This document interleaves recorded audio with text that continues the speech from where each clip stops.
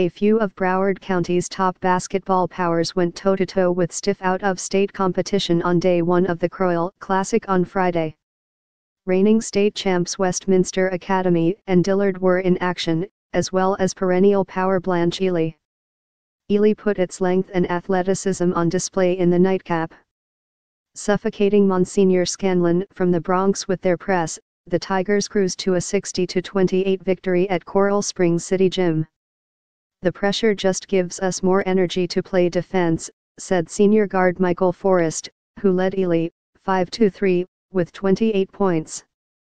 "Offensively, it creates more points for our team. If we get steals, we have a man trailing. That's an easy pitch unselfishness." The Tigers, who advance in the Kreul's Under Armour Challenge to face Pines Charter, totaled 16 steals as they made it difficult for the Crusaders to even get past half court. It was a bounce-back effort for Ely after back-to-back losses within the previous week to Northeast and Miami Norland. Ely coach Melvin Randall attributed the difference in the Tigers' play to 5 players coming together as one on the court, relating it to 5 fingers coming together to form a fist as opposed to playing as individuals for a slap.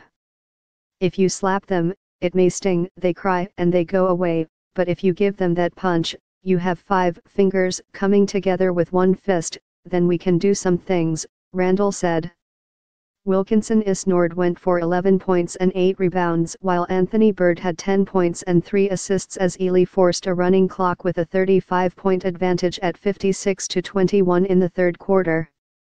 Defending Class 4A state champ Westminster Academy is learning how to play without its key pair of bigs, Paul Atkinson and Jason Strong, that helped the Lions claim that title last year. Westminster fell 58-53 to Pennsylvania's Monsignor Bonner in the Kreul's Elite Challenge on Friday. Junior guard Isaiah Wong led the Friars with 24, but the Lions also allowed double figures to a pair of 6'8" forwards in senior Ajiri Johnson, 13, and junior Tarek Ingram, 11. "We're so used to playing with Paul Atkinson and Jason Strong," Westminster coach Aaron Walhoff said of the 2 bigs he would have had defending them inside last year. "You've got to get over that hangover. We're playing with a different team, and now it's a different concept." Bonner also made 22 of 25 free throws, many down the stretch in the fourth quarter where it pulled away in the final minutes. "There's nothing you could do there hitting their free throws. All you can do is try not to foul, play good defense," said senior guard and FGCU signee Zach Scott, who led the Lions, 2-4, with 21 points.